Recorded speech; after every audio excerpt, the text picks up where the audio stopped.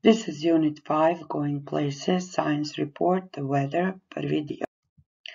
Ishodi su imenujem različito prognostičko vrijeme i predstavljam ga u govoru. Govorim kakva je temperatura. Imenujem sunce, mjesec, zemlju, strane svijeta, sjeverni i južni pol, ekvator i predstavljam ih u govoru. Imenujem dane u tjednu, godišnja doba i mjesec i predstavljam ih u govoru. Imenujem odjeću i kako se oblačem u skladu s prognostičkim vremenom, predstavljam je u govoru. What you need, pribor, a tablet, smartphone or a computer, new building blocks, workbook, notebook, pencil case. Dakle, udžbenik, radna, bilježnica i petica. Let's revise the weather. Ponovimo vrijeme. It's sunny. It's sunny. It's cloudy. Oblačno je. It's cloudy. It's raining. It's stormy. It's snowing. It's foggy.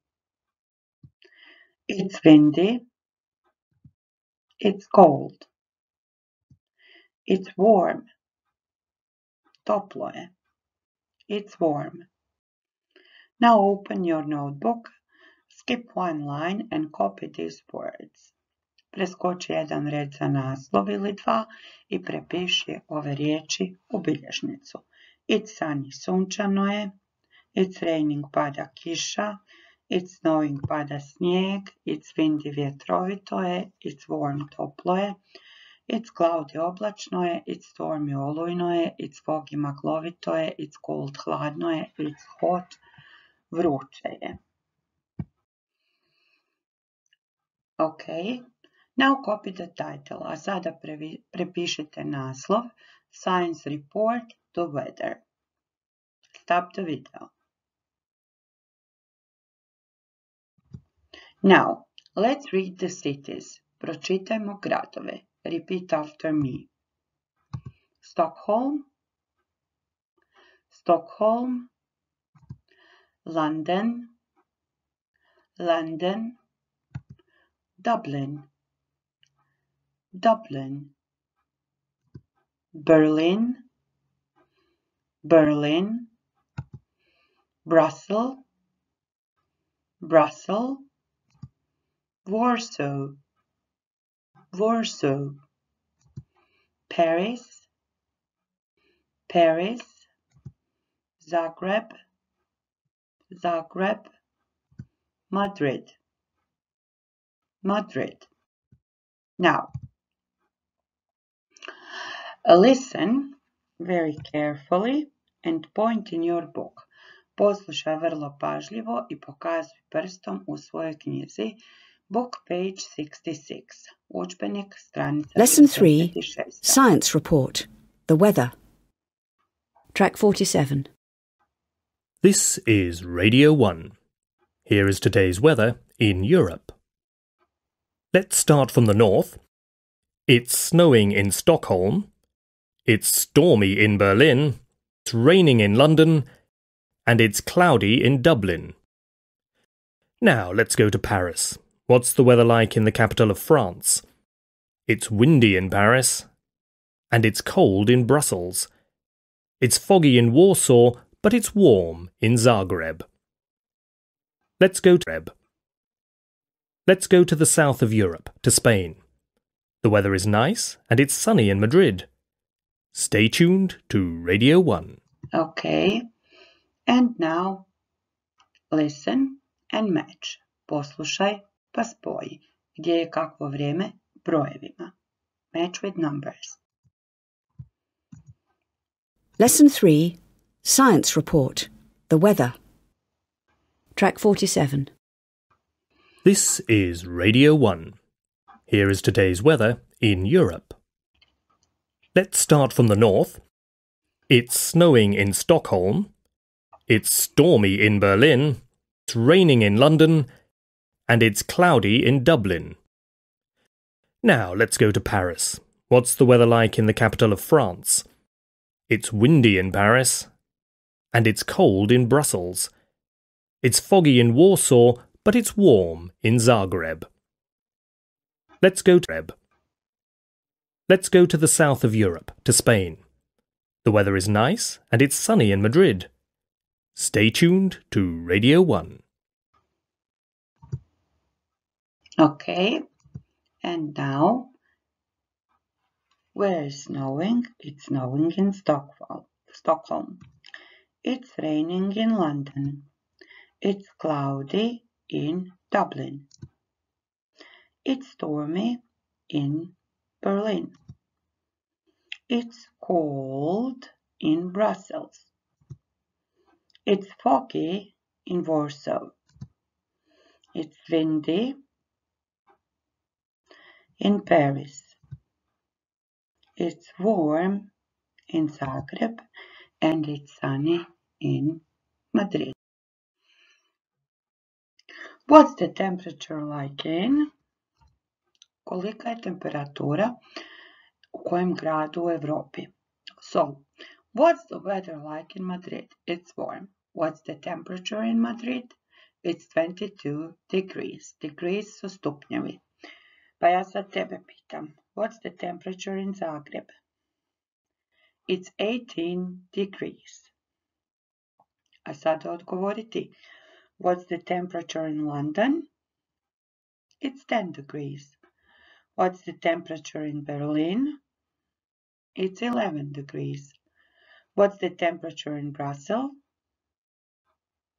It's 0 degrees. What's the temperature in Dublin? It's 7 degrees. What's the temperature in Stockholm? 2 degrees. What's the temperature in Paris? It's 15 degrees. Now, look through the window. Pogledaj kroz prozor. What's the weather like today? Kakvo je vrijeme danas? If I look through my window, I'd say it's sunny and cold. What's the temperature? Koja je temperatura? You can Google it.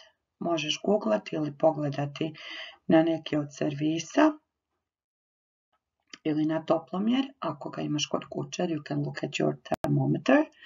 So I will look at Google and I'd say today it's 5 degrees. Okay, new vocabulary. Naučimo novi riječnik. The sun, sunce. Repeat after me. Sun rays, sunčeve zrake. The North Pole, sjeverni pol. Equator, ekvator, polutnik. The South Pole, južni pol. The Earth, planet Zemlja. Okay, now match the numbers to the words. Spoj brojeve s riječima. Stop the video. The sun, number 1. Sun rays, number 2. The earth, number 3. The North Pole, number 4. Equator, number 5. The South Pole, number 6. Now listen and read Eliot's report. Poslušaj i pročitaj Eliotov sastavak. Track 48. The earth is round like a ball, and that's why sun rays don't fall the same way everywhere. The sun shines more directly on the part of the earth near the equator. That's why this part of the world is very hot and dry. The South Pole and the North Pole get little or no sunlight during the winter. That's why this part of the world is very cold and there is a lot of snow and ice. The earth circles around the sun. When our part of the planet is close to the sun, we have summer, and the other part of the planet has winter. That's why we have Christmas in the winter, and Australians have Christmas in the summer. Written by Eliot. Okay. Now find me in the text where does it say sunce sja više direktno na taj dio zemlje blizu ekvatora. Yes, the sun shines more directly on the part of the earth near the equator. A sad mi pronađi u tekstu gdje piše južni pol i sjeverni pol dobivaju manje sunčeve svjetlosti tijekom zime.